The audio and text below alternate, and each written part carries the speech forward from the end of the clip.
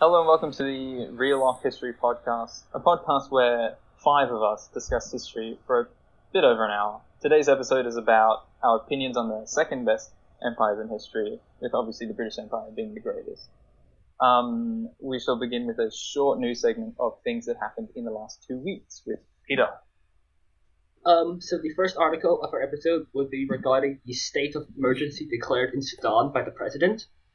President Omar al-Bashir has appointed a new prime minister and declared a 1-year state of emergency, which would dissolve the government and allow the security forces to have the ability to just crack down on the protesters. The protests in Sudan demands the regime head by Bashir to step down, and although Bashir did recognize some of the demands of the protesters as legitimate, he stated that a lot of the student leaders are trying to use it to gain a political advantage. Some of the protests also regard to a constitutional amendment which would allow Bashir to run for more terms for the presidency, which he's been in power ever since a 1989 coup. It's just, honestly, this is just another blatant example of, someone in Africa trying to institute their own dictatorship on something, right? Yeah, they're trying to, legalize it through the constitution. Yeah, and what is it? He dismissed all the state Federal governors, right? Yeah, they did. It's gone now, basically. I guess, in a way, he's doing that to just, add instability to the country so that no one can form, a real organized opposition because there's no one, in power, and then he's obviously going to fill them in with people that support. I think it's a desperate ditch on control to try to use to go over the rule of law and just take control of the country directly with him as the apex of power. Yeah. I mean, 57 people have already been killed since December, and if the country does deteriorate into a state in which law enforcement would be impossible, then what are you going to do? Yeah. God, it's if South Sudan wasn't enough, breaking away, South Sudan's now in a bit of a mess. Now Sudan's going to... And it is just this. Yeah. God. Do you guys think he'll actually step down? I don't know. It's a very volatile situation there. Indeed. I don't know. I find it interesting that he postponed the constitutional amendments that will allow him. Because you'd think he'd be trying to pass that as fast as possible. Well, he's seen what happened in Armenia, and he sure as hell isn't going to do it again. I guess that's true. Yeah. Next story, I guess. Yeah. Next story. The Venezuelan crisis continues to escalate as border caches regarding the aid intensifies. Venezuela has just blocked off the border to Brazil in an attempt to stop the American and the Western aid coming into their country. The opposition leader Juan Guaido, who's declared himself the interim leader, is trying to get the U.S. to send in the aid which is needed to help with the humanitarian situation due to the government of Nicolas Maduro. An estimated 2.7 million people has fled the country since 2015. And there's still going to be a humanitarian concert, which Guaido I think he's going to attend. Yeah, and he's actually attending with the president of Colombia, Chile. Oh, yeah, that's right. And some others. Yes. Correct me. Can I just say, I'm amazed at just how many people have fled the country. What is the population of Venezuela? It's isn't it 40 million or something like that? Pretty. I mean, it's 32 million, right? And I mean, with the Syrian refugee crisis, this is comparable. They've lost nearly 10% of the population. That is in 2016, the population was 31 million. 2016. Yeah. And since then, the inflation's just gone through the roof. The economy's collapsed. Maduro has just clamped down on everything. Yeah, and he's still not admitting that there's a crisis. Which, we've gotten to the point where I don't even know what he's thinking about. Yeah, and he's even opposing the West, not just by keeping the convoys out, which will help aid the country, but he's actually launched a counter concert on the opposite side of the border. I was gonna say, I read that. Oh my god, that's hilarious. That's It's actually actually, hilarious. it's 500 meters from, if I remember Yeah. correctly, it's 500 meters from where the Gallotas have, or I can't say I the was name. gotten to the point where like the Venezuelan president is fighting with concerts. That's just Mm. That sounds like something Yeah, Trump I know, would right? be doing. And you know what I find interesting about that is, doesn't Maduro like claim it to be a socialist government? yeah. Yeah. Like Somewhat, he keeps yeah. going on and on about like stop the imperialism and whatnot, and that's like his Yeah. main claim to fame. Well, his main claim is just what Hugo Chavez has been doing, which is an extensive amount of nationalization and social programs. Mm. Yeah. Well, there's been more situations like that around the world this week, especially in the Kashmir. India's top court has ruled the government to protect Kashmiris throughout the country because there's been widespread retribution from everyday Indian following last week's massive suicide bombing in the Kashmir. And there's been reports throughout all these cities, all the major cities in India, that Kashmiri students and businessmen have been beaten up. And there's also been a lot of anti-Pakistani protests. On the 14th of February, this is where this whole situation came from. A suicide bomber blew up an Indian convoy.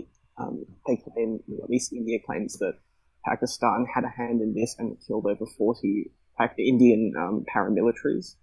Mhm. And while there have been many public beatings from general citizens of India, there's actually been quite a large effort from the Indian people to protect the Kashmiris and invite them into their homes to keep them safe. Oh, I would also like And, to, well, if you allow me to talk, I'd also like to point out that Pakistan denies this and has warned it will retaliate if India takes military action. Exactly, yeah. did Pakistan say that they were going to retaliate? Sorry, Jack, I didn't quite get you. Yes, Pakistan denies it and has warned Exactly. that it will Oh, okay. retaliate. And they said if So- India starts becoming aggressive to them, they will, fight back pretty hard. India countered this by saying that they're going to try completely isolate them and they're going to dam 3 rivers flowing into Pakistan. But Pakistan, just this week, has hosted the Saudi Crown Prince, who's starting to forge closer ties between the Pakistanis and the Saudis. And it's starting to escalate a bit. And the Pakistanis have support from China as well. Exactly.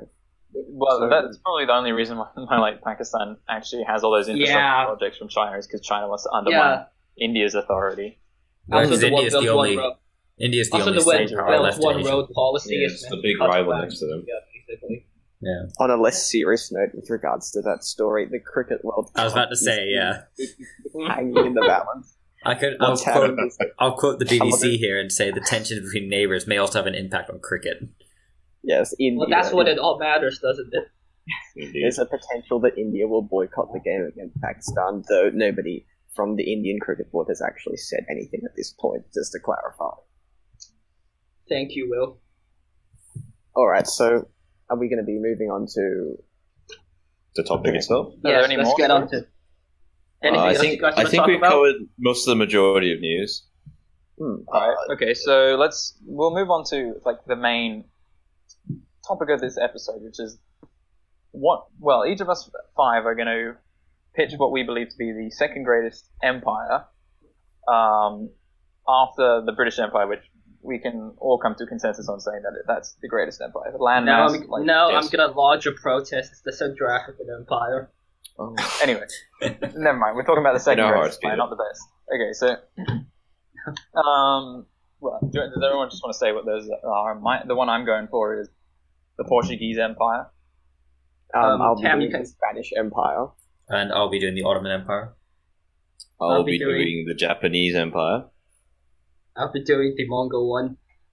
All right. Oh. So, before I start with the Portuguese Empire, I just want to say, like, an honorable mention of mine. They may not be the second greatest empire, or an empire at all, for that fact, but I find it pretty cool. Like a little fun history fact that the Knights, the Hospitaller of St. John, right? The Knights of St. John, they actually had colonies in the Caribbean, which is like, if you know anything about the Knights, they had 2 tiny islands in the Mediterranean, Malta and Gozo, and that was it. And somehow they managed to get all the way to the Caribbean, purchase a bunch of islands off the French, and then I think they had it for like a couple of decades before selling it off again. But I find that pretty amazing, actually. Did they not have any external help? I think what they did was they bought it off the French, but they kept most of the advise, like the French people there. I don't think so. It's been a while since I actually read it up. But yeah, I think that's how it went. Anyway, well, Portuguese Empire. So, although certainly not as large as the Spanish, French, and British empires, I honestly think that it's a worthy contender for the title of second greatest empire because it was the first truly global empire, like an empire that you could consider to be truly global. Because they were the people that paved the way for all of the global European empires to follow them, the Spanish, the British, the French, all of that. Because, I mean, if you look at this Wikipedia page that we can show in the video, it shows a chronology of European exploration of Asia. Well, the second wave of exploration, right? So this begins in 1497, and over the next 50 years, it is only the Portuguese exploring, like, all of the African coast, Asia, India, like China. It's pretty amazing. They what is it? They made several trips to India. They conquered Goa. They found the Ascension and St. Helena Islands, which are pretty key in the Atlantic. They established the first European fort in India. They conquered Hormuz. They conquered Malacca, which both of those are key trading centers. They were the first to establish diplomatic ties with an Asian nation, that being the Kingdom of Ayutthaya. They built a fort on the Spice Islands, their first expedition to the Red Sea. They tried to take it in, but that was a failure. They were the first to land in China. Obviously, I don't think they were the first Europeans. I'm pretty sure some went overland, but they were the first to sail there, I'm pretty sure. They're the first to find Japan, the first to find the Philippine Islands, and like quite a bit more besides. But the thing I find pretty amazing about this whole thing is that for 50 years, up until 1549, it was only the Portuguese exploring into the east. It was solely them. They paved the way before any other empires, and they were first to establish a truly global empire with colonies in Southeast Asia, India, Africa, and obviously they had it in South America and in the Caribbean as well, and in Europe, making them global. And like the next Europeans to do something significant in the second wave of exploration beginning in 1497 was some Spanish missionaries, right? Which were there in 1549. They went to, and then even after that, it's still the only exploration is pretty much only Portugal, and then there's some Dutch people that come after them. It's like for like 100 years, it was 150 years or something like that. It was just the Portuguese. I find that pretty amazing. They practically discovered the whole of the African coast from like Western Sahara to Somalia. They also had an early domination on like colonization of non-America. Like in Africa, for example, they set up colonies in Arguin and the Cape Verde Peninsula, modern day Dakar. In 1445, they snatched the Gold Coast up in 1482, made several moves into Morocco to the city of Malindi in East Africa in 1500, setting up the first like sort of trade post in East Africa, the first European trade post, before expanding into Zanzibar and the coastal regions near Dar es Salaam today. And they set up their colony in Mozambique in 1502, which was way before the Cape Colony was founded by the Dutch, right? It's like 150 years something later, they founded the Cape Colony. They established their colony in Angola in 1575, which was, like 200 something years before the scramble for Africa. And at this point, the only other European power, at 1575, when the Portuguese had all these colonies, was Spain in like little pockets in North Africa and the Canary Islands. Over the next century and a half, the Portuguese remained the dominant European trader in Africa, only up until the Dutch took some of their West Africa from them and founded the Cape Colony in 1653. The Portuguese were one of the last Europeans also to relinquish control over these African possessions, shortly before the Spanish gave up their last colony of Western Sahara. I'm excluding the possessions in Morocco they still own, and France giving up their last colony in Djibouti. I think the fact that they were able to do so much more than like others where they paved this way makes them, in my opinion, like the second greatest empire. And I did a little bit of maths here, right? So the British Empire was 107 times larger than the British Isles, right? 33.7 million kilometers square is the British Isles versus 315,200 kilometers square. Wait, no, sorry, the other way around. 350,200 kilometers squares is the British Isles. 33.7 million kilometers squares is their empire, right? The Spanish Empire was only 27 times larger. 13 million kilometer square empire versus 506,000 kilometer square country. Portuguese were 112.7 times larger than Portugal in Europe, right? With being 10.4 million kilometer squares versus 92,000 square kilometers of Portugal. So I think if you judge it by that, I would honestly even consider them greater than the British because they expanded their country like 10 times 112 times larger than Portugal in Europe, compared to the British only doing 107 times larger than their land in Europe. So I think that actually sort of makes them better than the British, and I'd even consider them like the top contender for that fact. Like, you know. I mean, we really have to consider the importance of the Portuguese Empire when they basically were one of the first to basically form this sort of New World colonialism, and they were the last ones to relinquish their control. Well, yeah, they were. Well, I wouldn't say they're not the last, but they were like third last.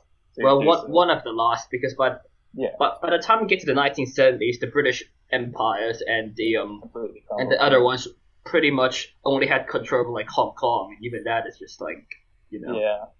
Well, I mean, meanwhile, the Portuguese has significant control over other pieces of territory. The thing I find most interesting about that, the fact that by that point in time, by like the 1900s, Portugal was not even close to being an empire anymore. They were not even like considering the top. Yeah. The British were by far and away the highest, and even the French, like, you know, the British and French have controlled them, but they still held on to their colonies longer.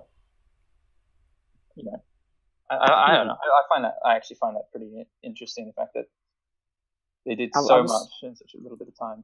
Yeah. I mean, that reminds me of this book I was reading called Conquerors, How Portugal Forged the First Global Empire, and some of their expeditions and journeys and voyages are just, like, the daring is crazy, and what they managed to pull off with such a small amount of troops in India, it's just nuts. Like, basically, the entire confederacy of the Indian the southern area was against the Portuguese little, you know, the little fleet that the Portuguese sent to India, and the Portuguese still won. It's pretty amazing, honestly. Like, what is it? The similar story with like the Spice Islands. They sent, I don't even remember, but they sent a pretty small force of troops. Like, it wasn't that many boats, and then they sent it over there, conquered the Spice Islands, built a couple forts, and were like, bam, this is Portuguese now. It's like there were like kingdoms? No, not kingdoms, but like, you know, duchies, whatever the equivalent would be for Malay or Indonesian, like, sultanates, you know, whatever that is. There were countries there, right? There were countries there, and they managed to conquer with like a couple boats. Yeah. Halfway across the world, more than halfway across the world. I think that's pretty amazing. All right. Does anyone else have anything to say about the Portuguese? Well, the Portuguese these days, when we're discussing major empires, you look at, you know, the ones that quickly come into the mind, you know, maybe the Japanese or the British. The Portuguese has unfortunately fallen off the map quite a bit.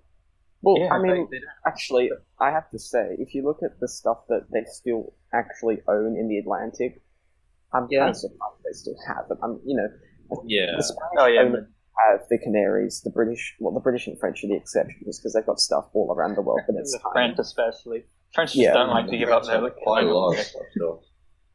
But yeah, the Portuguese have held on decently to this day, I reckon. Yeah, and like, those, I mean, even in World War II, they were pretty significant in like the geopolitical of the Atlantic, right? Because both the Axis and the Allies like fought over, you know, the Azore Island, and ultimately, like, you know, the British-Portuguese alliance meant that the British got a lease of it. But, like, I don't know, the fact that they still controlled that much influence when they were pretty much a backwater at that point. Yeah, and you know, the Estado Novo was quite smart in staying out of World War II. And actually, one thing I should mention, which I did, is the fact that even a lot of like the Spanish exploration that was done by Portuguese explorers, just funded by the Spanish. Like, you know, other than I don't think Columbus, obviously, but like some of them that went into the East, especially. I would also point out at this point, just quickly, that there will be a variety of images that I'll put on the screen while Cam was talking. Sure. Thank you, Joe. Alright, so I'll start with the Spanish now. I'd also like to have a little bit of a Knights of St. John tribute at the start, because I think they're honestly one of the cool organizations. Like, they were in the Mediterranean, just in the Caribbean, just everywhere, and helping out with the Spanish, and against the Turks, shy. But yeah, they really were effective fighters, and Remove kebab. And the one thing I love the most about that is the Knights of St. John pretty much, they still exist. They still have passports, they still have a military. Yeah. I mean, they don't own any land, they only have like a couple buildings in Rome, but they still exist. I don't know. Honestly, anyone listening, search up the Knights of St. John and have a read of the Wikipedia page. It's very interesting. It's quite amazing. Yes. When you're there, you should read about the Siege of Malta, and there's some heroics from the Nazis. Which one, the first or the second one, the Turkish one or the I mean, generally they're very sort of brave and heroic fighters. The ones against the Turks were just staggering, though. That was actually really impressive. What they did. Very, very. Cross is like amazing. Mm. Slap that thing on the flag. Yeah. Alright, so I'll start with Spain now. I personally think that the Spanish Empire must be considered the greatest empire of all time in some facets, even challenging the British, due to its complete domination of not only Europe where it was centered, but the whole globe which it came close to commanding.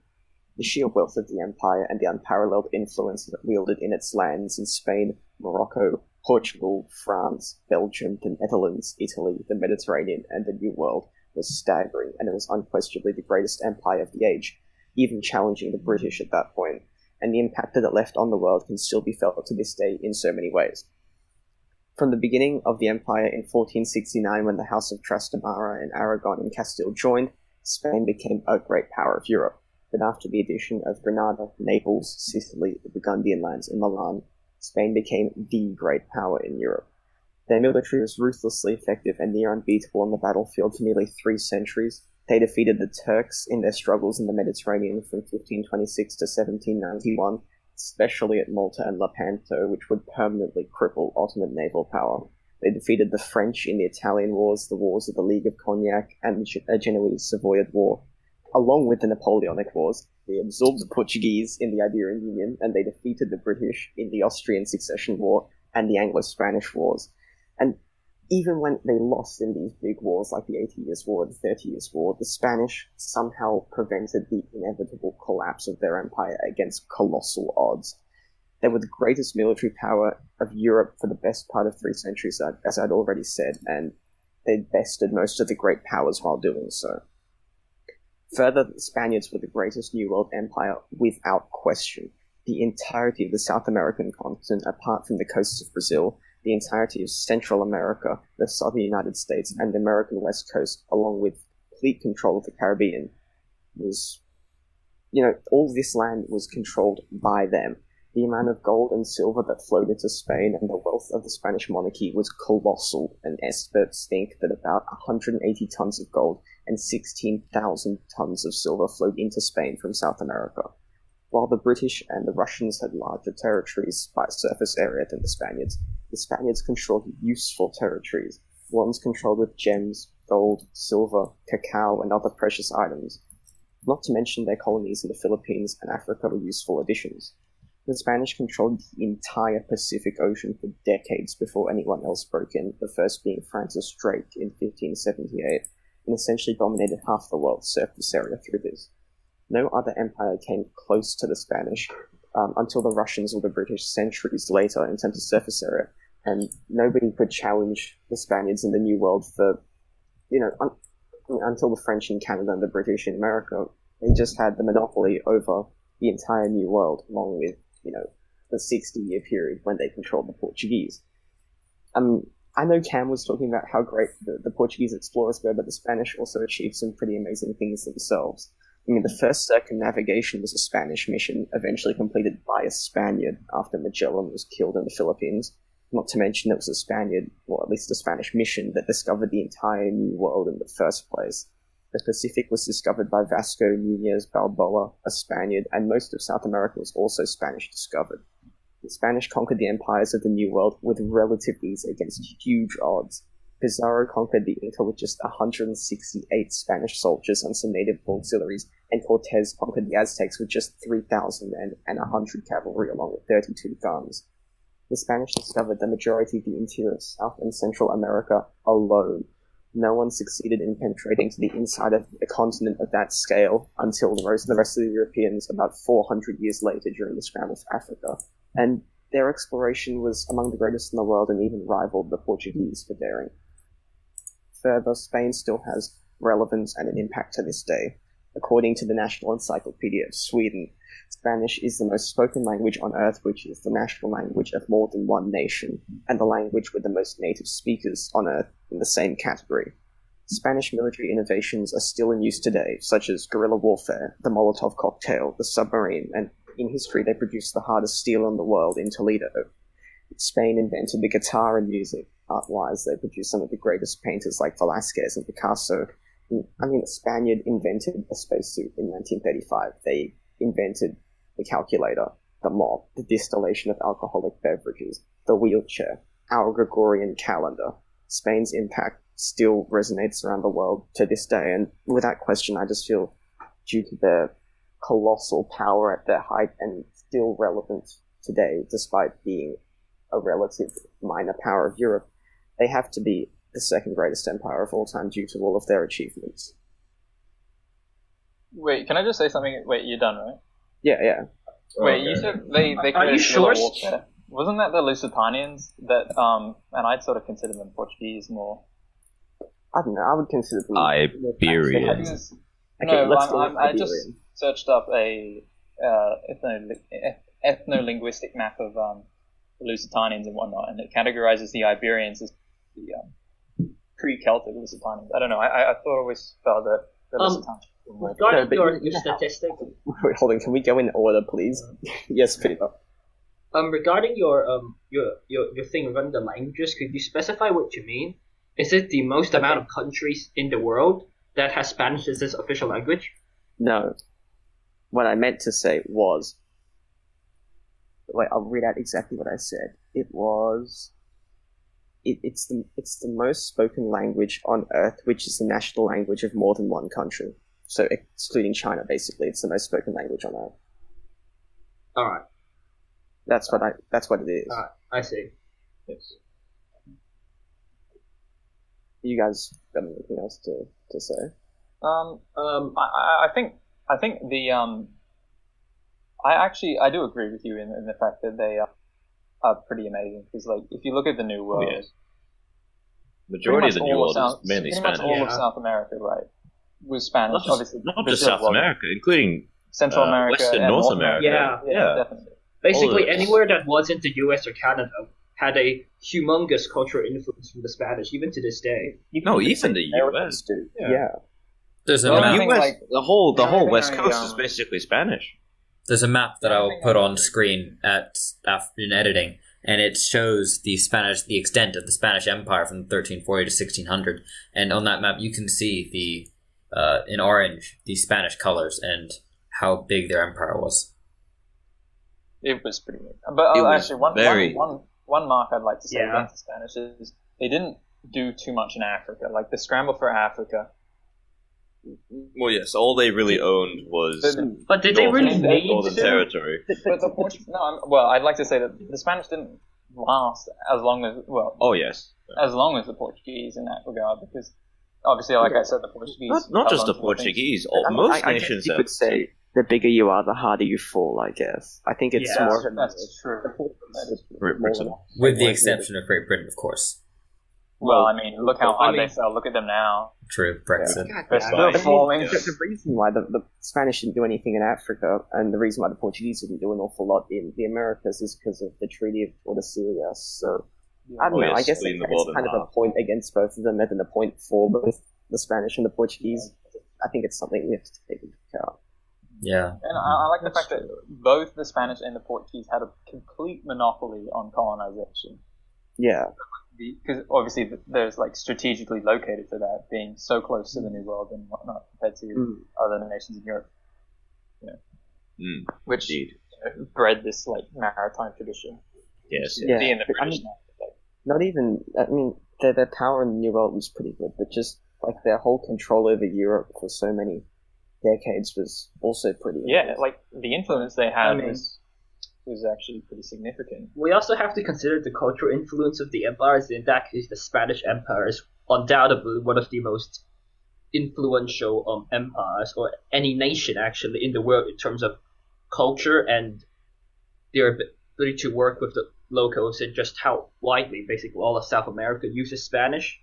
Yeah. Oh yeah. The language is basically, in the end, I do believe it could become a strong contender to replace English as an international language, simply because so many people uses it. Was it? Wait, I mean, was it at any point? Oh, actually, no, that was French, wasn't it? No, the international language is French. Yes. Before English. No, English is now, isn't it? Is it now? Yes, it is the English. It is the international language now. You say that, but to be perfectly honest, I think Chinese is going to Mandarin's going to become the Well, I mean, who the hell speaks outside of China? In the eastern half of the hemisphere world, probably I would see that. Think about more focus with the West. It's mainly Spanish, while the East is drastically Chinese. Generally, the world is speaking English as a way. Oh yeah, generally yes. Yeah, but I mean, I think over time we'll probably start to see this decline. With the Chinese language coming up, with the Chinese just becoming such a big powerhouse. I find that really hard to believe, because for so many years, China has never explored this language outside of the own nation. If you think about it, the only reason, with the number of native speakers, right? It's 879 million, according to this website, and non-native speakers 193. The difference between native and non-native speakers is insane. When you look at English, if considering that there's 983 million, there is 371 million native and 611 million non-native. Yeah, which I think pretty much confirms the fact that there's a very low chance that the Chinese language would take over, simply because it's concentrated in one country. I feel at this point that I should point out that China is entirely under Xi Jinping changed its diplomatic outlook, as it's actually now focusing more outward, as before it was more focused inward. Let's not talk about that. Yes. Just to let everyone know, we're going to refrain from getting too controversial with governments, so we're going to refrain from any controversial government policies and types, such as Xi Jinping's reign, as we don't want to offend any people. Fine, but, It's controversial in some cases, which is, some people have a little this and that. But adding on to what Peter says, in the case Chinese does expand as a language, I can kind of see it does, because like in today's households, more people are, so now ethnicities are kind of being mixed together. So like before, as we saw, like maybe in the early 1900s, it was usually your white on white, Asian on Asian. But nowadays we'll see like white on Asian and mixtures of that. That's why I would kind of see Chinese kind of like becoming a more dominant language, is like Chinese being more spoken in different households between mixed ethnicities. But I think such as myself. Chinese people that at least a lot of Chinese people that leave China speak a different language before they leave. Yeah, and especially immigration is quite big as well now. If the majority of the population is going to just be in China, then how it's going to expand? Think about it. Most Chinese schools, even like public universities, have English as an official curriculum, right? The amount of countries that have Chinese as a national or required class is minimal. Yeah.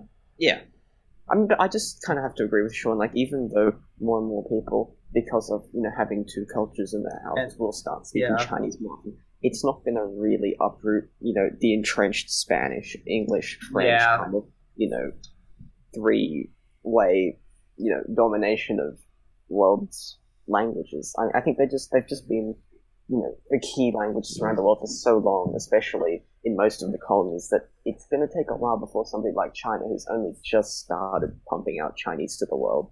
Yeah. Well, you say that, but if you look at like the communities in Southeast Asia, there's a lot of Chinese in, especially the business people are like the amount. Obviously, if you look at the other side of the world, like in Africa or in America, nothing. Well, in Africa, you might see it increase simply because the One Belt One Road. China's like trying to increase influence and build a lot of infrastructure. Oh my god! Please just stop.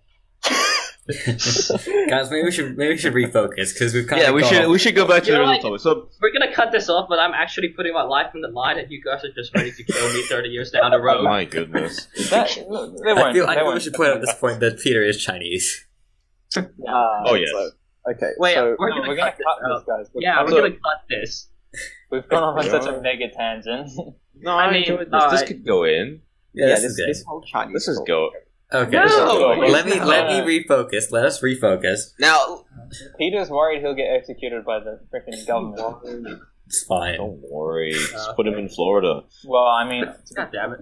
We said we weren't going to get controversial. God damn it! All right. Yeah, but this ain't controversial. I This don't is think just so. casual Let's banter. Alright, let's just start in like 5 seconds, and we cut that bit out. I don't wanna Okay. cut that bit out. I know, but guys, what are we going to talk about if we just cut that entire China section out? I'm not going to cut the entire China section. You man No, just like the bit where, like the bit where we just started freaking out. I don't know. Okay, When I go through, I'll go through it tomorrow. Well, Cam, if you want to come on the call tomorrow, I'll go through it, Yeah, you guys. okay, and sure, we can go yeah, through it that's together, fine. and we can work Okay, it out. at this point, we're cutting this out. Oh, of course, we're cutting what we're saying out now. I mean, Wait, can someone do a nice segue that will link back to what we were talking about with the... Yep, sure, I can do it. Wait, no, let Sean do it, because he's next. Oh, no, I'm next. No, Cam. Jai's next. Read the No, podcast chat. We changed the thing. It's It's on the podcast. It's always been like that. Yeah, I'm last. I'm last. I will. What I'll do is I'm just gonna Yeah, say, can we Count be? yourself in. All right, can we be quiet for like 5 seconds? 1, go. Wait. Can we? I need quiet for 5 seconds. Okay. What I'll do is I'll just count. I'll count to 3 and then just be quiet for 5 seconds. Then I'll start. All right. Excuse me. 1, 2, 3. All right. Now moving back to the topic at hand. It is my belief that the Ottoman Empire is the best, well, the second best empire, next to the British, of course, as it is one of the longest lasting empires in the world. It went from 1299 to 1923. Now, at its height, it held the territory from Hungary to Yemen and from Algiers to Azerbaijan. It was one of the strongest empires in the European region. It didn't focus as much on colonizing as it did consolidating its region. It finished off the Byzantine Empire with the conquest of Constantinople, which soon became their capital.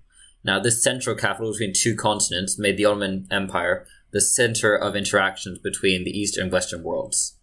It allowed them to gain a monopoly on the key trade cities of Alexandria and Constantinople. They held this position for 6 centuries, conquering and forging an intercontinental empire. They integrated many different and multicultural people into this empire, which led their empire to have a vast diversity, which also helped them keep their reign for so long. Now, the Ottomans held the title of Caliph, which means leader of all Muslims worldwide. They also controlled the holy cities of Mecca and Medina, most important cities in terms of Muslim beliefs. However, this did not mean they marginalized all the other religions. Until the latter half of the 15th century, the empire actually had a Christian majority. Now, it managed to keep the people mostly happy as it maintained this empire for so long. In terms of the military, the Ottoman army was one of the strongest and advanced in the world. It was the first to use muskets and cannons. The Ottomans utilized tactics similar to the Mongols, as Peter will talk about later, to outwit its opponents. It was also the first institution to hire foreign experts and to send its officers to train in Western countries. The Ottoman navy, while it had its downsides, also contributed to its territorial gains in Europe, and in a brief time it was second only to the British and French. Now, the Ottoman economy at its height was trading blows with the French and had a higher average income than Europe and Japan. The liberal trade policy that the empire chose to pursue contrasts to the protectionism of China and Japan at the time. At its height, it had more population than the British Empire and the Holy Roman Empire combined. With the point that I've stated and the images that I will show later, I have to conclude the Ottoman Empire was the second greatest empire in the world. However, as the others have pointed out, their empires are also in contention for this, but its military might, its diversity, along with its booming economy, does add a lot of points to its name.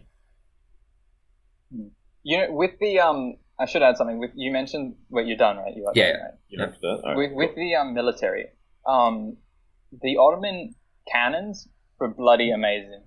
Yeah, they Yeah. really were. Like if you look at the Dardanelle guns, for example, they were amazing. And then you had the guns that actually, the Dardanelle guns, the ones that actually brought down Constantinople's walls that kept it alive for like centuries. I don't know. I think there's like incredible feats of engineering. Yeah, those Dardanelle. The ultimate. I feel I should point out the Dardanelle guns had a barrel like the 518 centimeters. It was They had insane. 1,054 millimeters of diameter. And the Ottoman was really, really keen on using gunpowder as well. Yeah, they really were. Yeah. They were the group that really wanted to use the scientific resources at their disposal in order to conquer and to attack the other nations as effectively as possible, which was one of the reasons. Something that I forgot to mention is also that their research was second to none for a time. Yeah. Like I was going to say, the only reason they didn't colonize was much like the Arabs before them. They didn't need to because they already believed they were number one in the world. Not just that, they were also mainly focusing on internal expansion rather than colonization. They want to expand their borders internally inside Europe and Africa and a bit of the Middle East. At their height in 1683, they held so much of the Balkan area, and they also held most of North Africa, along with all the former Mamluk territory, basically. Yeah, the only way they were really stopped was due to a massive coalition of European nations, really. Yeah, and of course the one. Half a decade, decades upon decades of decline. The thing with the Ottoman Empire that we kind of have to take into account is, for like the best part of 80 years, it was called the sick man of Europe, and it was already kind of dying after. Oh yes, yeah. The problem with the Ottoman Empire was that they were lacking in technology after their height. Exactly. They were just starting to decline because they were just falling behind in comparison to every other European nation. Like, well, the Ottomans had the manpower, they didn't have the equipment. I feel I should also point out that that can be... Sorry, Peter, go ahead. The classic tale with East Asian countries where they become, or just Asian or Central Asian countries, with China and to a shorter note with Japan, they become so absorbed in the fact that they've accomplished so much, they just refuse to reform and eventually fall into sort of a limbo until their demise. That's exactly what I was going to point out. Is that the Ottomans they got so big, and I guess they thought they were at their height, so they didn't bother to revolutionize and continue growing their military and navy strength. They just let it decline. So they were basically just full of themselves, and they thought that they couldn't be beat, so they didn't bother. No, but I should mention one of the reasons for their downfall was the fact that because they didn't colonize, they weren't able to utilize the trade that the Europeans did, which was the whole reason why the Europeans grew into such mega powers, because they traded with the world. They had such incredible influence over the world, but the Ottomans didn't achieve this because they didn't attempt to do any of that. Yeah. Considering the fact that oil wasn't a major deal.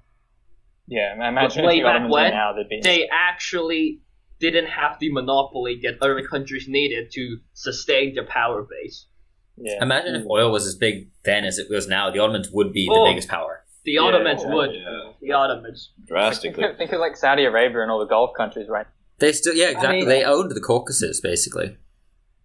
Imagine how filthy rich the Ottoman dynasty. Well, how much more filthy rich they'd be if they had the oil. More, yes.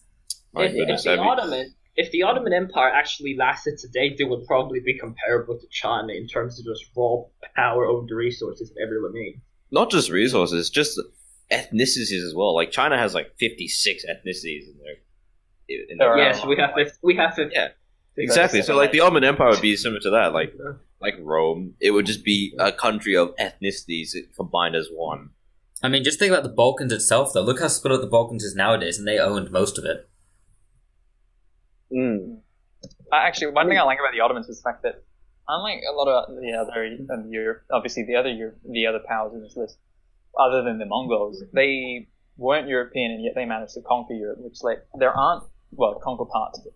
There aren't many examples of that in history of empires managing to invade Europe, especially if we discount, we shouldn't discount that, but the Umayyads invaded Spain, but they were so much more technologically advanced at that point that, it's not quite as comparable as to the Ottomans' achievement. Yeah. So I think they were more technologically similar with the Europeans. Yeah. I mean, the Mongols are another example, which obviously... Even the architecture and technologies and sciences that the Ottomans created was just incredible. Like, when I actually went to Istanbul and saw all this stuff... Yeah, when I went there as well. It's so... honestly, Istanbul is one of my favourite places. It has to be my favourite. Very beautiful place. I unfortunately haven't had the chance to go to Istanbul yet, but it is one on my travel list. the bazaars are kind of funny. Yeah. Like that The massive- way the Ottoman managed Lot to of bargaining. combine the traditional Middle Eastern culture with the Christian one and fuse into something new is a testament to just how much they were able to assimilate Yeah.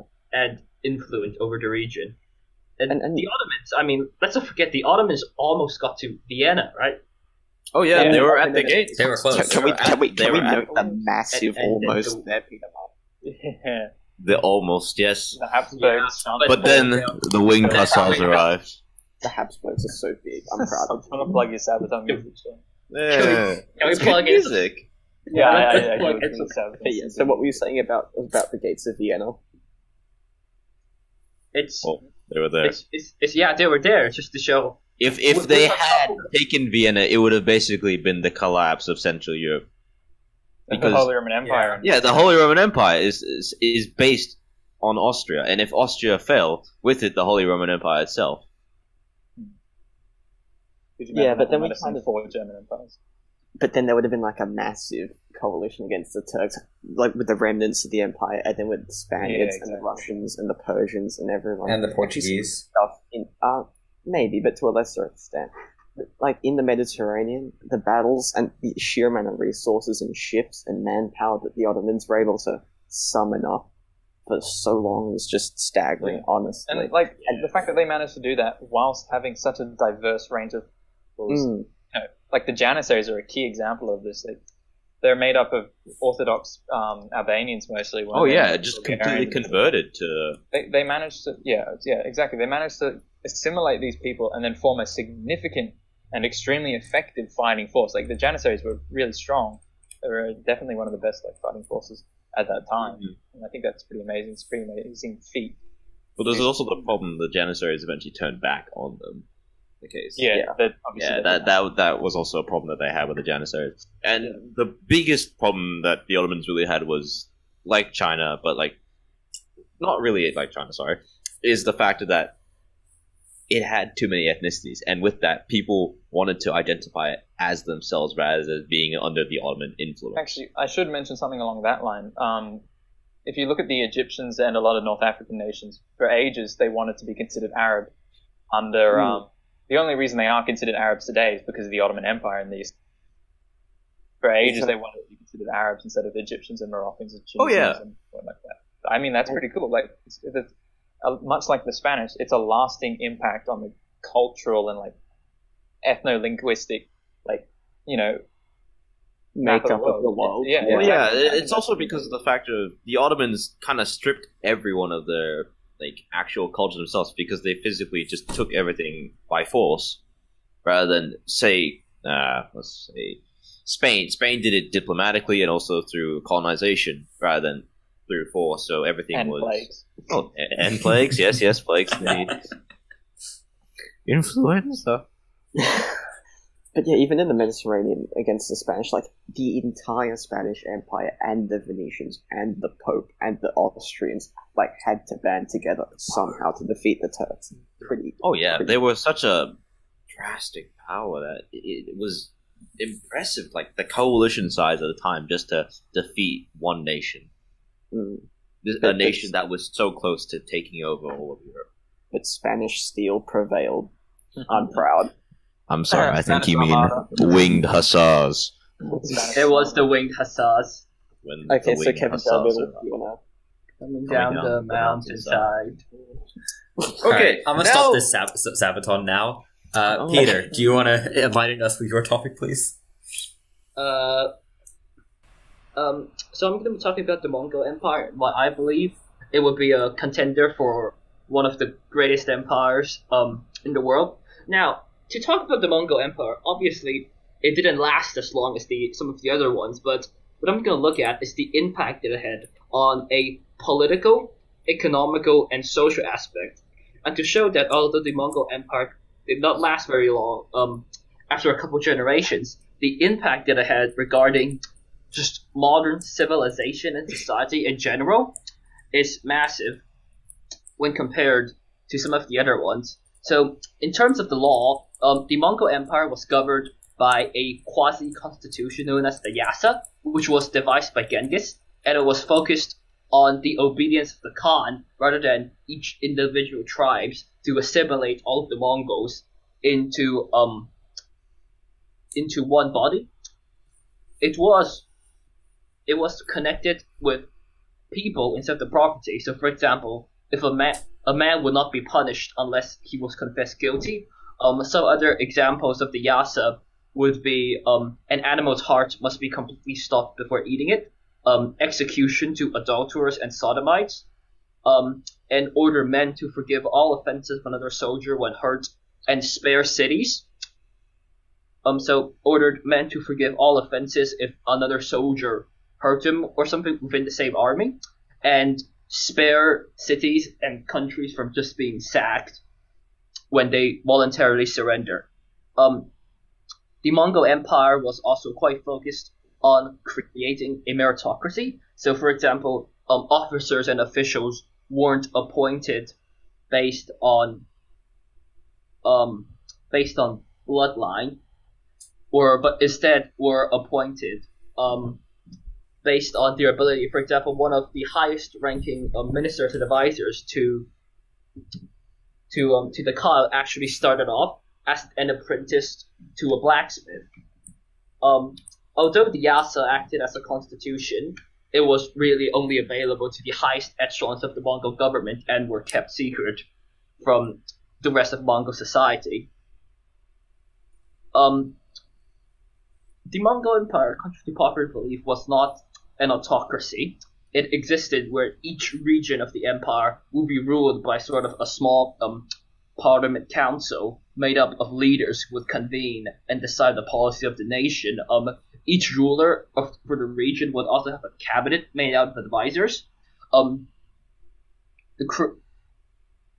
Kurotai was the non-elective national body made up of tribal leaders across the empire, and it actually elected the Khan, which would be very similar to a lot of the political systems that we have today, in which case a parliamentary group would elect the leader.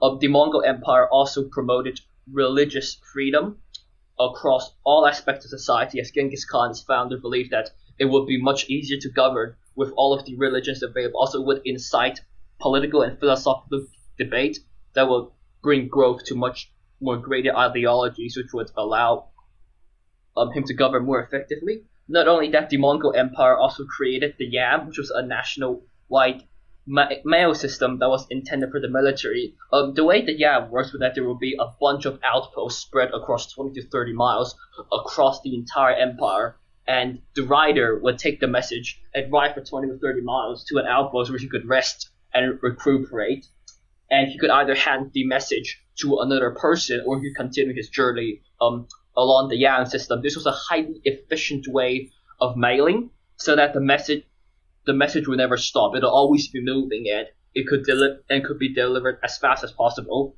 The Mongols also pioneered in international passports known as the paisa. Now, although similar systems were used in other Chinese and Asian empires, it was really the Mongols that brought it to sort of the international base of the usage of passports. It was issued by the great Khans to allow Mongol nobles and officials to demand goods and services from civilians, as well as a form of diplomatic immunity.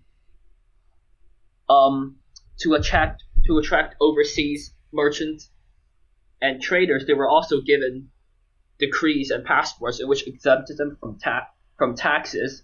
Later reforms from the Khans also had the names of the person written on their passports, so that there would be no abuse as to handing it to another person allowed them to enjoy the privileges. So in terms of political systems, the Mongol Empire was among the first to create a sort of a rudimentary system, in which case the power was not focused on the autocrat. And as we see with the passports, the religious freedom and the way with a constitution governed the empire, the Mongol Empire was almost the formation of a modern political structure that we see today. in terms of economy and society, considering the fact that the Mongol Empire conquered so much, the Silk Road was reopened after hundreds of years of being closed down to the Central Asian regions such as Persia being a volatile region due to fighting. And now, since that's done, it reopened the Silk Road, which allowed massive economical and cultural exchange between East and West. Before the Mongols really conquered these regions, Eastern Europe and China was almost oblivious to each other, as traveling from the center of China to the center of Europe was such a dangerous undertaking that would be taken by very few, and it would be taking decades upon decades to do. With the sharing of knowledge brought by the Mongol Empire, skills such as paper making, printing, and gunpowder making spread from east to west through the Silk Road. Merchants, migrants, explorers, and refugees also brought new ideas, plants, vegetables, and animals across continent. Cross-cultural interaction between the East and West was a regular event within the Mongol Empire. Actually, the Mongols were so focused on trading that, as I mentioned previously, they gave a lot of privileges to the merchant class to incite the economic exchange. The Mongols also introduced paper money that was backed by the government with precious material, which is basically the dominant currency that was used for a long time afterwards in the modern age. Paper money backed by specific precious metal. Although other coins were used, the Mongol Empire attempted to make their paper currency the dominant system in their nation by killing anyone who didn't use it. To explain really the true extent of how the Mongols had influenced trade and economics, Chinese silk appeared in Italy in 1257, and a couple decades later, a single merchant in Genoa could sell thousands of tons of silk, since the cultural exchange was so frequent. The Mongols were also quite focused on science, as it absorbed medical officials from Persia, India, China, and Arabia, and to keep their army. So regarding the scientific aspects of the Mongol Empire, the Mongols attracted scientists from Persia, India, China, and Arabia to form hospitals that basically bolstered the combination between Western and Eastern medicine. China employed doctors from India and the Middle East who were communicated to European centers, and Kublai Khan founded an institution for the study of Western medicine. So with just the extent of the influence that they had, with the countless examples that provided, I do believe the Mongol Empire would be a strong contender for the greatest empire in terms of what they've done to affect society today. Yeah, definitely. In terms of land, they're the second greatest. Definitely, that's one point they have going. Oh yeah, I'm right in saying that, right? They are the second. Yes, they are the second largest empire and the largest continuous empire. Yeah, true. Because the British were spread out over the island. And the Mongols managed to basically, subdue the Russians, right? Which was actually pretty amazing. Yeah, I found that pretty amazing. Because their empire, they managed to subdue the Chinese, they managed to subdue Central Asians, they managed to subdue Siberians, they managed to subdue Europeans as well. Their establishment of trade was just amazing. They had some amazing systems going on, which especially honestly, the Silk Road. If they didn't have them, the Mongol Empire would have collapsed so much sooner. Yeah. On the word of collapse, we must converse about the sad reason why the Mongol Empire collapsed. That is because of no air. Yeah. The whole elected... We had so many rivaling areas of the Mongol Empire just fight out with each other, creating another just internal civil war, spreading out that once great empire into a mess. It's like Yugoslavia all over again. Even despite that, they still would have fallen like every empire we can see. Eventually, every empire must fall. But it just depends. I don't know how much Yeah, I'd be interested to see how much longer they would have if that didn't happen. Because like, it was such a, I don't know, it feels like it was a bit overextended to an How extent. long did the Mongol Empire last for, out of interest? Like 100 years at best. Just over 100. Okay. Like 12. I mean, which is pretty significant considering they were tribal. Yeah. Like, Yeah, I'd they say were that was mainly by a far the horde biggest that tribal folk- empire.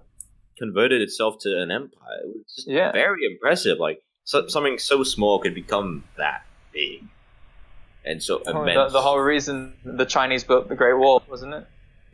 No, yes, to the keep- Great Wall was built way before to keep the tribes out. It wasn't just the Mongols. Oh, okay. Yes. Yeah. And then the When we Mongols still built- when went it was back. built. Wait, was it the Mongols that just whammied the wall? Yes. Yeah. Yep. Did And the then they Mongols took even over attack like the most wall? of northern China. No, it took over all of China. Not all of it. They didn't take like the The southern fix- they, half. they effectively became the Yuan dynasty, and Yeah, became- they were. Yeah, they were Look a at the dynasty, records, but they didn't are take the all of official China. ruling dynasty of China. Yeah, I guess. Fix- Do we have anything else to converse about? Oh, With the No. Mongols? yeah, the Mongols. Anyone else? I don't think so. I think we're All right, good. no, okay. Alright. Sean. Well, I guess we're on to me. All right, so I'm going to be discussing about the Japanese Empire. Now, Oh. this is what I think as being the second greatest empire. As we know, the first greatest empire is Germany. more. Excuse me? No. All right, we'll discuss that in another The episode. Central African Empire, guys.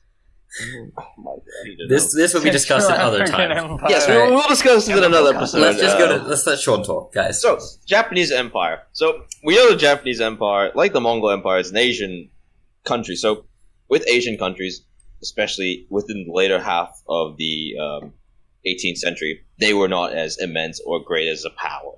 So, because of Japan's problem with sakoku, or also known as isolationism, they were basically just a raging tribal island of just confusion, where they had no connection to the outside world at all. But until the introduction of Bakumatsu during the Edo period, or the final years of the Edo period, or the last years of the shogunate, eventually isolationism was removed during where the American gunboats were able to kind of force a trade deal with Japan.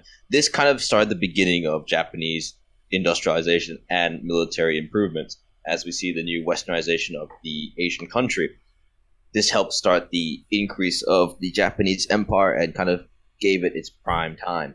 So with that, the dawning of the Meiji Restoration officially began the Imperial Japanese reign. Now, Japan, in comparison to Europe, you would say is not as great as most Asian Asian great powers are much weaker to European great powers, as European great powers are focused really on colonization. But the thing that Japan had different to European powers is that it was able to rival that of European powers, as we see especially with the Russo-Japanese War. Japan, a nation that was kind of seen as like weak, was able to beat that of Russia in a war against each other for land in Asia. And with that, we kind of see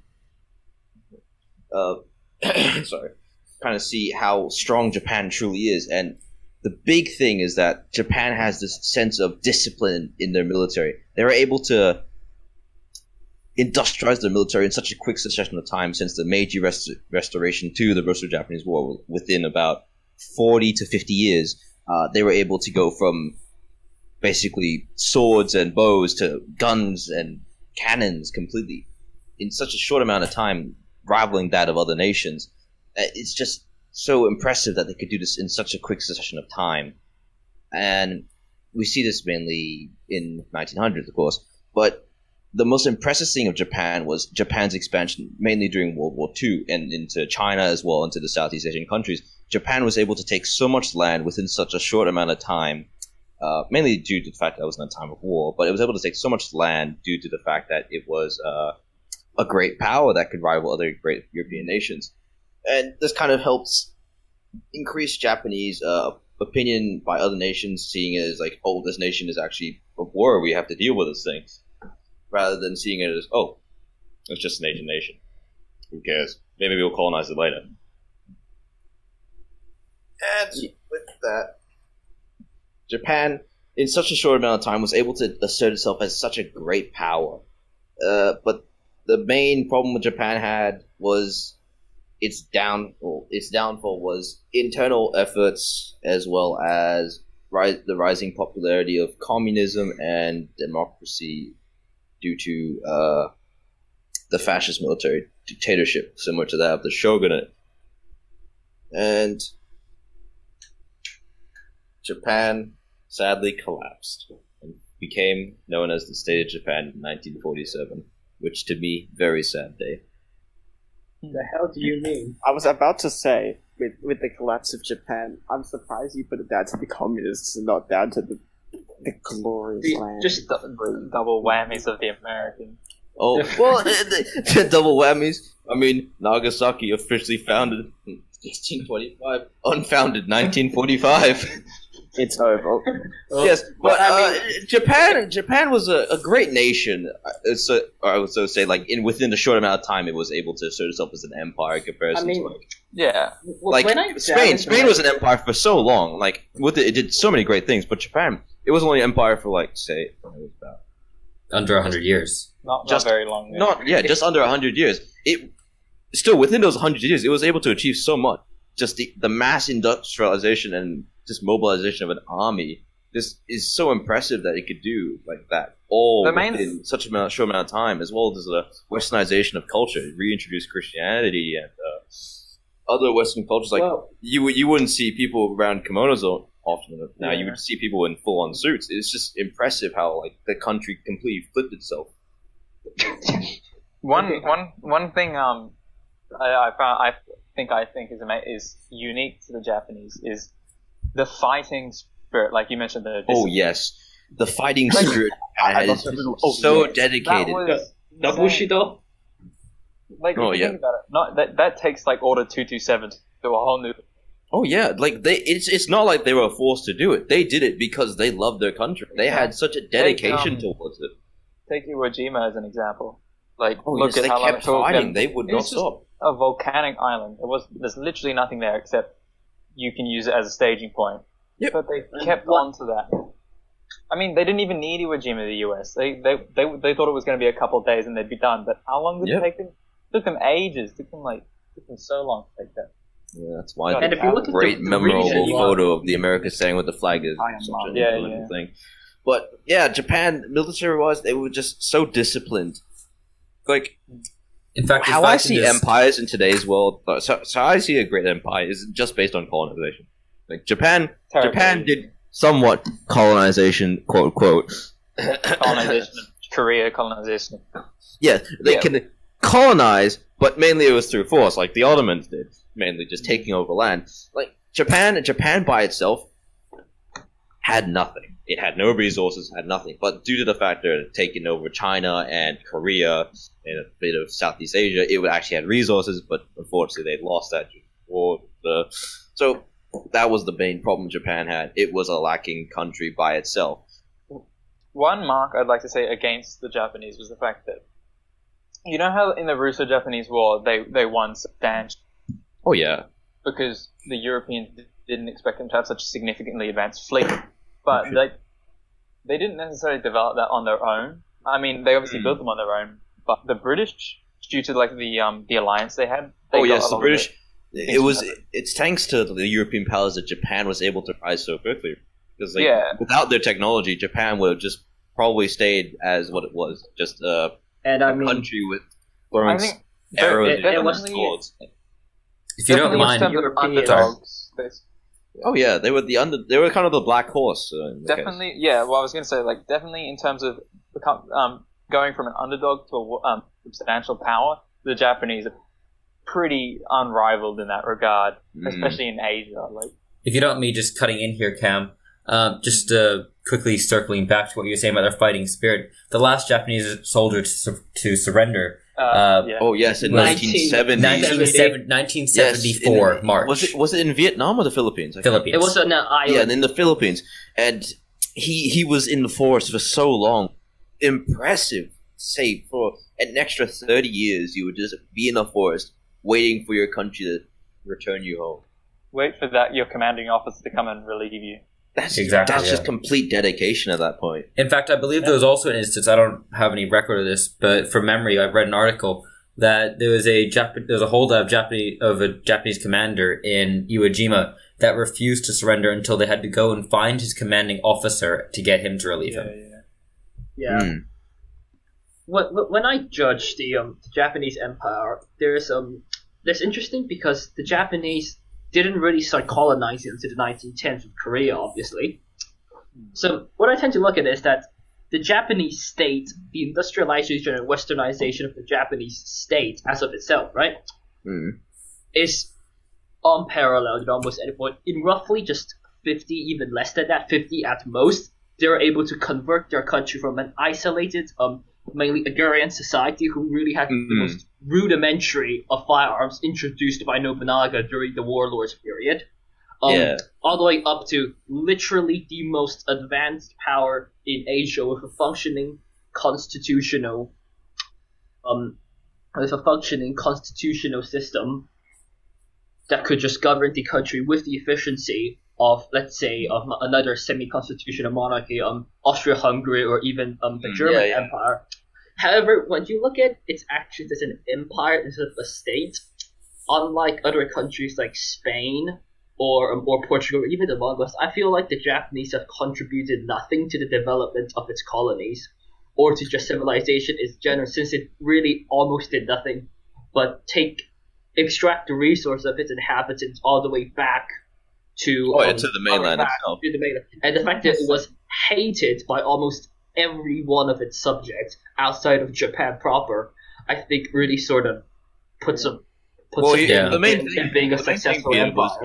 Japan at the time was one of the most nationalistic countries at the time, because like Germany, they just saw themselves as kind of the Aryan of Asia. They saw themselves as the superior of Asia. So they kind of saw everyone else as like under them. Which, in the case of Asia, everyone else was a lot weaker than Japan. They could really do nothing against it. So Japan was able to freely do what it wanted.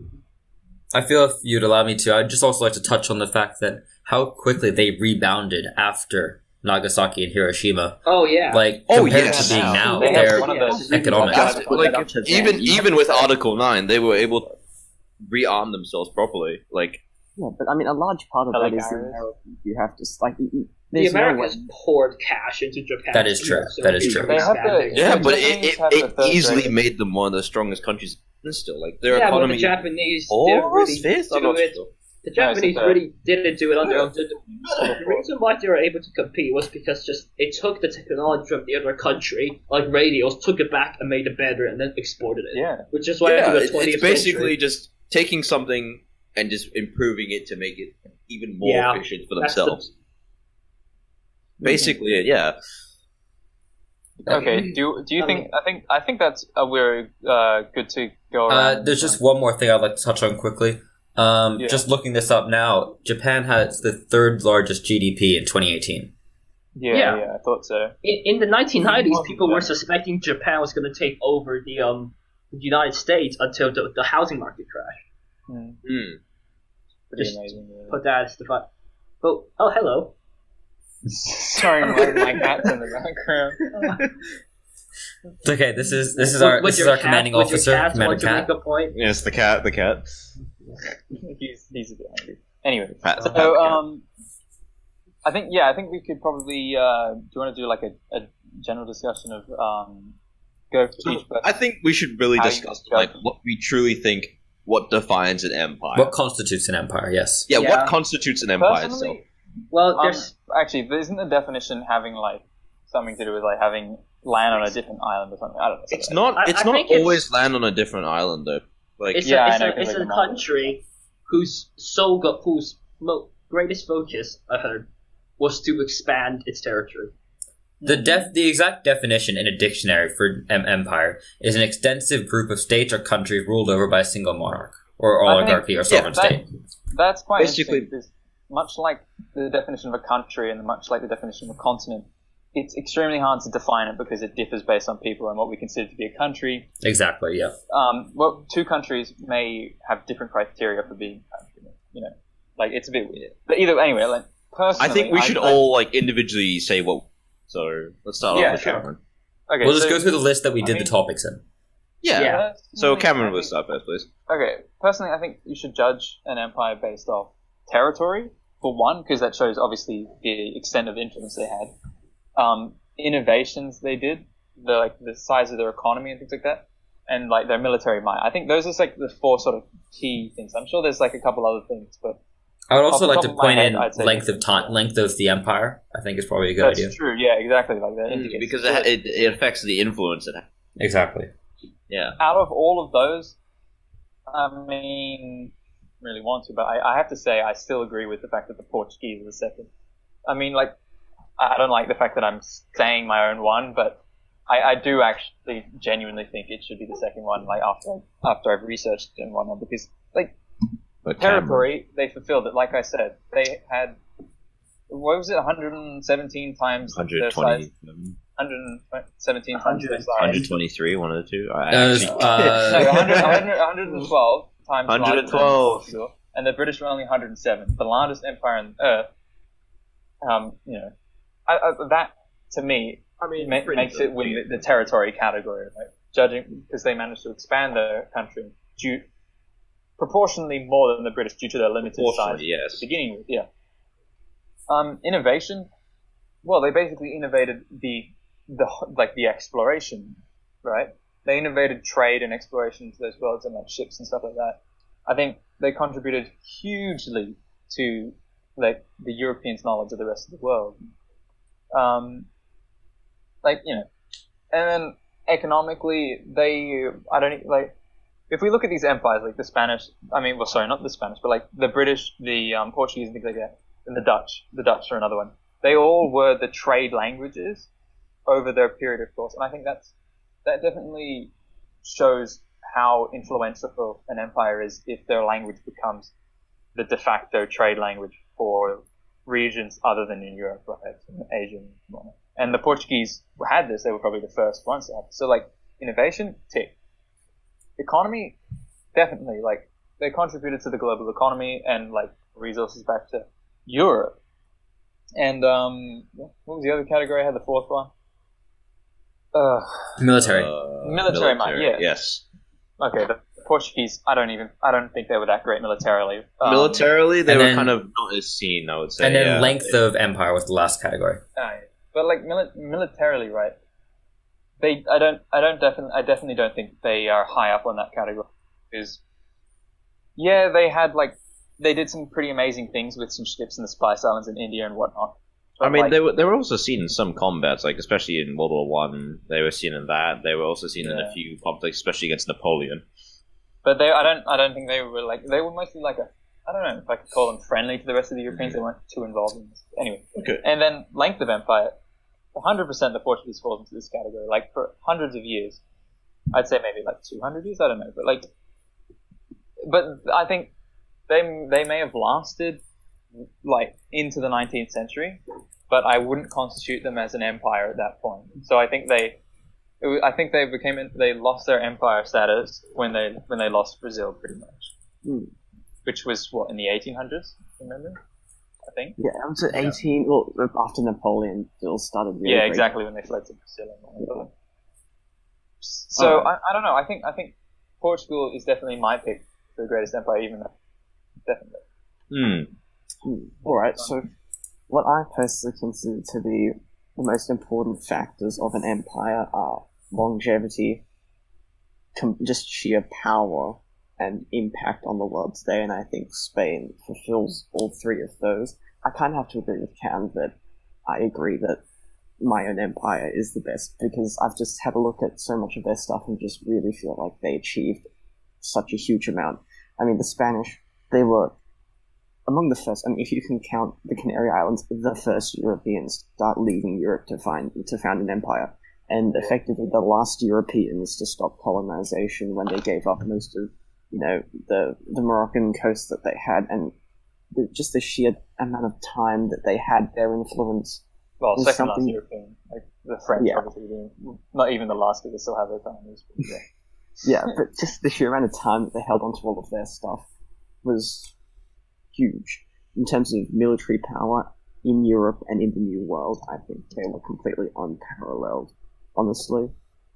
I mean, in Europe, they could have they were the great power of Europe. They fought the French, most of the German states, the Poles, and the Ottomans effectively at the same time in certain points of history, and just their sheer ability to hold out and defend their empire was something that was pretty colossal, I think. And one thing I'd like to just quickly point out is the fact that Spain, well, one thing Portugal didn't have was they weren't a major power in Europe, right? Because the Spanish were, the British were, the French were, the Ottomans were, but the Portuguese never were. So that's definitely a mark against the Portuguese, and in that regard, you could consider the Spanish better than the Portuguese, because the Portuguese weren't exactly dominant on every single continent. They weren't dominant in North America, Europe, or not. The Spanish were. Yeah. And in terms of impact to the world today, honestly, I mean, English is it is the most important language on Earth today by the amount of people who speak it and the amount of organizations around the world that use it. But I don't know if that can just be put up to the British Empire, and I think a lot of that has to do with the Americans. And in terms of just a really, really important language around the world that's still spoken almost universally in some places, Spanish has to be one of those languages and cultures that's just still so prevalent today around the world. And I think it's just a testament to how influential and great the empire is, even to the former empire is, even to this day. Who's going to... That's me next. Kevin Gradell? Now, please, guys, come on, keep it together. Now, okay, so you two have both agreed that your own empires are the best. Now, I kind of don't want us all to agree that our own empires are the best, as that is a kind of a bad thing. That being said, now, in terms of your criteria, or Cam and yours, longevity, the Ottoman Empire has to win, as it would survive for 6 centuries, which is, I believe, one of the longest empires ever. Yes, Peter. Okay. Now, it did not colonize, as yours did, but it did consolidate much of its own territory in its own region. So, it's a toss-up between the Ottomans and the Portuguese, in my opinion. Now, the Ottomans also, militarily, were the strongest for quite some time, but what they did not keep up with, which the Spanish and the Portuguese did keep up with, is their technology towards the end of their era. As into World War I, their technology was vastly outdated. So... can I say something about that? Yeah, go ahead. Impact on the world was one of the criteria that,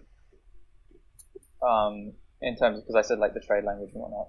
But the Ottomans didn't have that. They weren't. I wouldn't have exactly call them a global power, a global empire, which is like. I was going to touch on that, yeah. Oh yeah, which is sort of why I'd say they don't. Exactly. They don't come to that second. They didn't have a global impact. What they did have an impact on is the area around them, as you mentioned, Cam. Oh, definitely. That they all want to be considered Arabs. However, because of this, I would not consider them the second greatest world power. I would say they're the greatest power in that region, definitely, but not world power. Now, because of that, I'm going to have to vote with Cam and say that the Portuguese Empire was the greatest, as just in terms of size and its economic ability, and just overall, it was probably the biggest empire in the world. Well, proportion. Second. Well, proportionally, yes, second. Yeah. Okay, sure, fair enough. All right, Peter? Well, for my criteria, and one of the reasons why I chose them all, I'm not going to vote, just saying, because I find the concept of the greatest empire and ranking these things in general to be not an effective way of judging, since there are so many facets that goes into deciding when a country is successful. Yeah, to rank such would be almost impossible. The reason why I picked the Mongols is that my point regarding an empire or any nation in general isn't how long it lasts, but how much it affects the world. And an interesting example to go with the Mongols would be the Soviet Union. Now, considering the fact that the Soviet Union basically had control over half of Eastern Europe and for a short while, basically all of East Asia, the Soviet Empire, in terms of landmass and influence, would be compared to the size of the Mongols. However, the reason why it didn't make the cut was because it didn't have that sort of long-lasting influence. Yeah. Although the Mongol Empire only lasted for 100 years, the influence that it had on modern society and the world as a whole could be argued to be far greater to that of Portugal, or maybe since it affected just the way people fought and lived in a way that hasn't been seen since the Romans and the Greeks in Europe.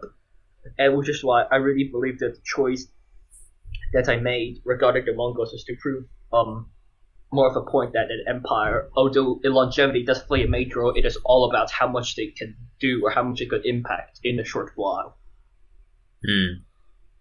Yeah, I agree. And Sean?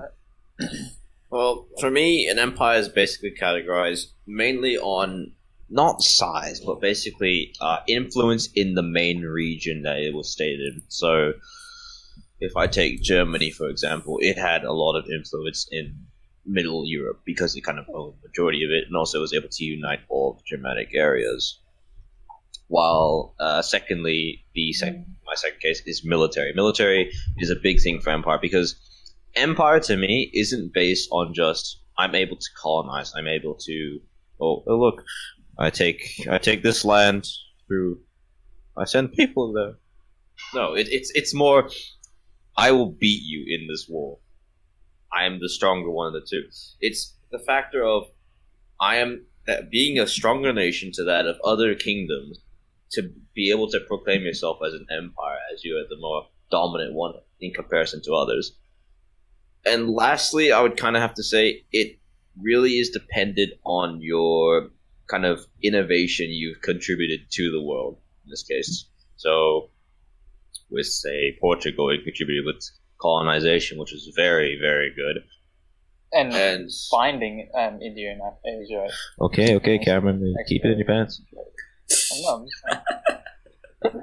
But yeah, definitely. Portuguese could definitely contribute a lot to the world. Then again, a lot of empires did. Mongol Empire helped with trade, especially in Asia. Spain. Made South America thing.